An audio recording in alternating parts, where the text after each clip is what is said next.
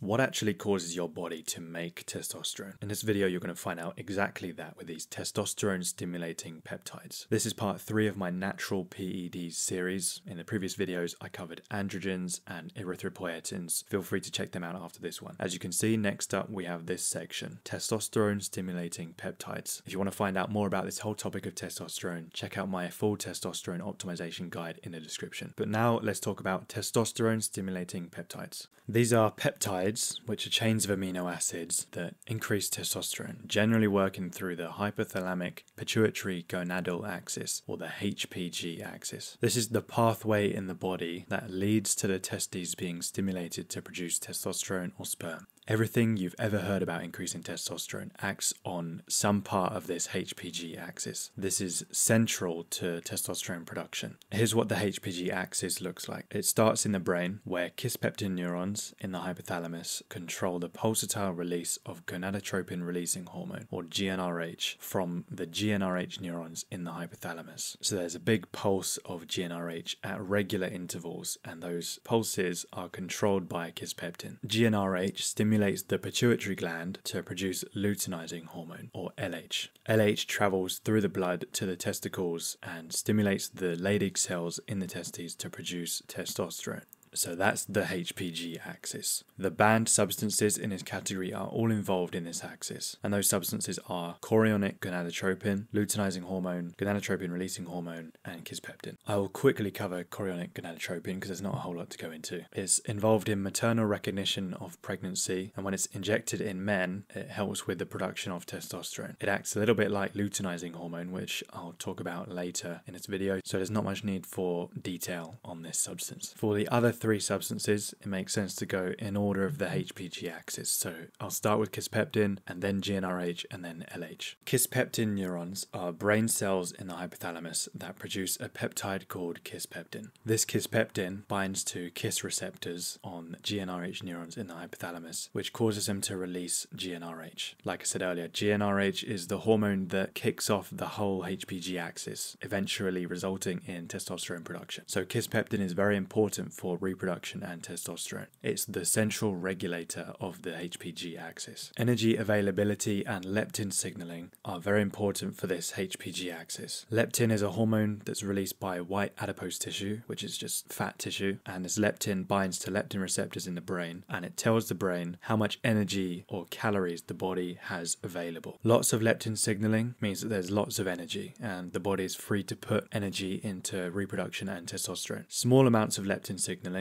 means there's not much energy available, so reproduction should be repressed and energy instead directed towards survival, so energy is being conserved. But the thing is, leptin signaling isn't necessarily correlated with the amount of leptin there is in the body. People who are very underweight or starving obviously don't have much body fat, so they don't have much leptin, and there's not much leptin signaling going on in the brain. This makes sense. But obese people have got lots of fat, lots of leptin, but their leptin receptors are often insensitive to leptin, so there's not much leptin signaling even though there's so much leptin in their blood because of all the fat. These people are leptin resistant. This makes them feel hungry and want to eat more food even though they have lots of energy available in their body fat. And leptin is relevant here because Kisspeptin neurons are influenced by leptin signaling, so any disruption to the energy balance, body composition, calories, and leptin signaling is going to mess with Kisspeptin, and downstream of that, GnRH, LH, and testosterone. So starvation, obesity, and leptin resistance will all screw up your testosterone production. So essentially, we need to stay at a healthy body fat percentage and maintain leptin sensitivity. To do this, you should get to about 10 to 15% body fat if you're a man. So if you're losing weight to get there, which most of us will be, you want to use a small deficit of like 10 to 20% below your maintenance calories to slowly lose weight without messing up your leptin signaling. So if your maintenance calories are about 2,000 calories a day, then you want to try and be at a net intake of 1,600 to 1,800 calories per day. I really recommend doing some cardio exercise to help you get into a deficit. This is good for your metabolic health, and it also means you can eat a little bit more while still being in a caloric deficit. So for example, if your maintenance is 2,000 calories, you can eat 2,000 calories and then burn 200 to 400 calories through exercise. So that allows you to eat a little bit more while still losing weight. and in my opinion that makes it much more sustainable than like really reducing and restricting your food intake. And you also definitely need to be strength training and building muscle. Muscle is a very good type of tissue to have in terms of your metabolic health. I've got loads of videos about building muscle on my channel, a couple of workout programs if you need some guidance with that. So you get to a healthy body fat percentage, good body composition, and you also need to have good leptin signaling. You can do this by avoiding chronic caloric restriction, sleep well, lower your cortisol, build muscle and exercise, this is always good, and eat some dietary fiber, especially if you're obese. Essentially, you need to stay at a healthy body weight, not starving yourself and not being overweight and overeating. So that mostly covers the energy balance part of the Kisspeptin equation. So what else influences Kisspeptin signaling? Well, your circadian rhythm is a big one. There's a region in your hypothalamus called the suprachiasmatic nucleus, and this receives light signals from the eyes and basically synchronizes the brain and the body with the external light environment. It's the master regulator of your circadian clock, your internal biological clock. And Kisspeptin neurons, like most other things in the body, are controlled by the circadian rhythm. If your sleep is irregular, if you're looking at bright blue screens at night and staying indoors all day instead of getting outside in the sun, your circadian rhythm is going to be messed up and your Kisspeptin signaling is going to be disrupted because of that. And then downstream of that, your testosterone production is going to be messed up as well. Not to mention that leptin signaling, as I just talked about, that's also controlled by the circadian rhythm. So that's another way that a messed up circadian rhythm is going to disrupt your Kisspeptin and your testosterone. So fixing your circadian rhythm is something really important, and most people have a disrupted circadian rhythm, and fixing this is going to have huge returns.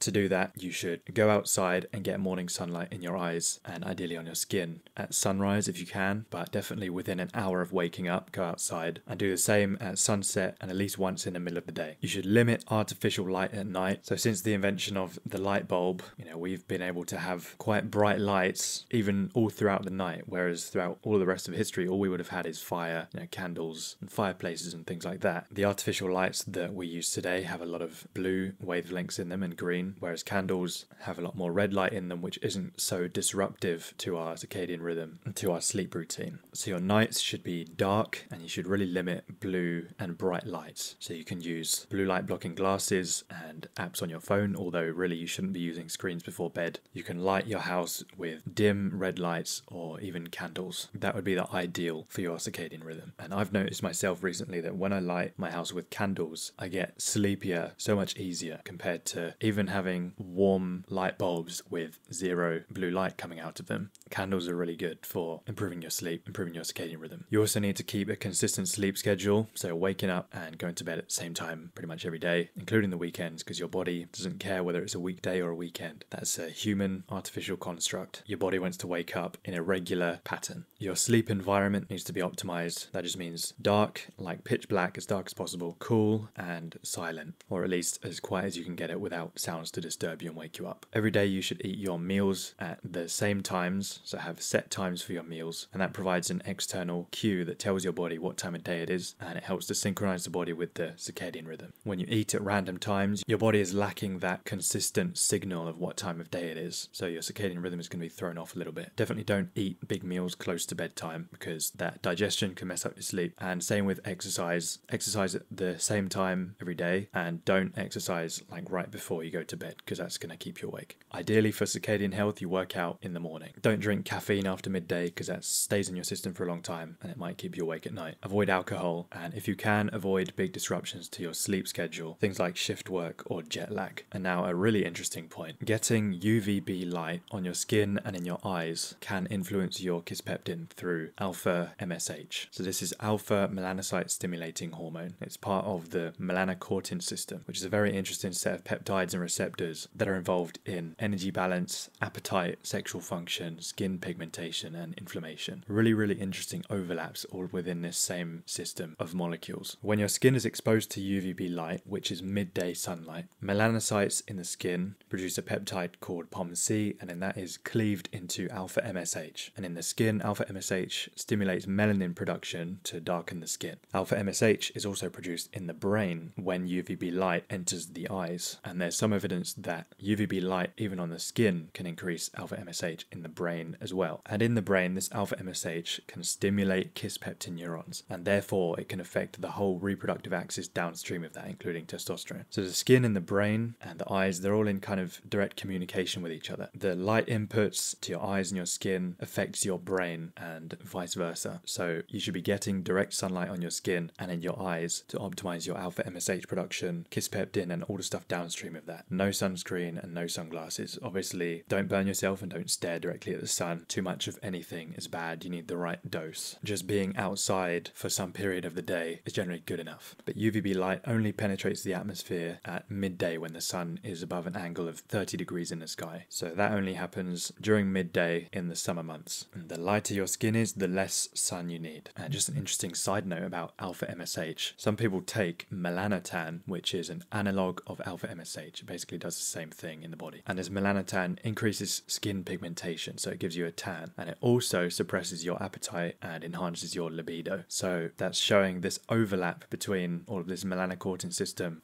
It's really fascinating, like skin pigmentation, libido, appetite, all of this stuff is related through the same system. So just to summarize so far, Kisspeptin, you should get to 10 to 15% body fat. Don't starve yourself and don't get obese either. You need to be in a healthy body weight. Build muscle and do cardio, sleep well, fix your circadian rhythm, lower your cortisol, and spend some time outside every day, especially at sunrise, midday, and sunset. Other than energy balance and light, there are a few other things that influence Kisspeptin signaling. There's a negative feedback loop between the downstream hormones and Kisspeptin. So estrogen, testosterone, GnRH, all of them inhibit Kisspeptin neurons so that they don't go crazy and keep telling the body to make more and more of these hormones. The body kind of regulates its own production so that things don't get out of hand. If you take steroids, your body detects that there's way too much testosterone in the system and it shuts down the natural production of testosterone by inhibiting the HPG axis, including Kisspeptin and GnRH. Prolactin is another hormone that inhibits Kisspeptin, so prolactin is something that you want to keep fairly low. And then as usual, there's the generic advice of like lowering cortisol, lowering inflammation, and avoiding drugs and alcohol. The next step of the HPG axis is gonadotropin-releasing hormone, or GnRH. I touched on this a little bit earlier since it's controlled by Kisspeptin. GnRH is made in the hypothalamus and it stimulates the gonadotropes in the pituitary gland to make luteinizing hormone. Luteinizing hormone is the next step in this pathway after GnRH. So to make sure that your GnRH release is normal and healthy, your leptin system needs to be normal. As I explained earlier, leptin acts as a signal of how much energy the body has. So being very skinny or very fat has the same problem of messing up your leptin signaling, leading to problems with testosterone and fertility through the HPG axis. So basically, again, you need to be at a healthy level of body fat and make sure that you're leptin sensitive. You need to get enough protein in your diet and enough amino acids. GnRH, being a peptide, is made of amino acids. Some amino acids are also precursors to compounds like dopamine that regulate GnRH secretion. Protein also signals satiety to the brain. It means that you're full up, you've got enough energy, and that means the hypothalamus is free to produce GnRH for testosterone and reproduction. So again, we're seeing that energy balance is important for the production of these reproductive hormones. Insulin, leptin, satiety, hunger, all of that is relevant. Of course, you need all of the micronutrients. You can check out my recent video on micronutrients. I cover the best sources of each of them, and there's my nutrition guide if you want an in-depth look at micronutrients and pretty much everything else there is to know in the nutrition space. Micronutrients are going to be important for optimizing everything on this peptide hormone list. Exercise is always good. It improves energy balance, which, as we know, is good for this whole HPG axis. Don't overdo it though, because that could lead to chronically increased cortisol, dropping your body fat like dangerously low, and energy deficiency. You may have heard that female athletes who overtrain from a young age often have delayed puberty or amenorrhea, which is where they don't have any periods because their brain perceives them to be in such a low energy state that they can't afford to reproduce. Basically, don't be stupid, don't overtrain like many hours a day, every day, eating nothing but chicken and rice. In terms of exercise, you should strength train 2 to 4 times a week and do some cardio at least a few days a week. As usual, you want to keep stress low most of the time. Cortisol is good for short-term performance boosts, as we'll see later in this series, because people actually take cortisol derivatives and stimulants. But chronically elevated cortisol messes pretty much every system in the body up, including GnRH. GnRH is one one part of a larger system, and you need to make sure that all of the other hormones in your body are in a good place. Lots of men have got high prolactin and high estrogen, for example, which both mess with GnRH. You can lower your prolactin with vitamin B6, either through your diet or supplementation with P5P. Lowering stress and optimizing dopamine, those are all going to help your prolactin. And you can lower your estrogen by reducing body fat, avoiding endocrine disrupting chemicals like plastics, toxic hygiene products, heavy metals and pesticides. You can consume some natural aromatase inhibitors which will reduce estrogen, such as cruciferous vegetables, chrysin and resveratrol, and also improving liver function to help with estrogen excretion. As usual, avoiding excessive alcohol or caffeine. Alcohol can inhibit GnRH and caffeine can increase cortisol, which suppresses GnRH. And then lastly, sleeping well. Like I've said many times, sleep and the circadian rhythm are central because GnRH is released in a pulsatile manner, which means it's released regularly in a rhythm controlled by the circadian rhythm.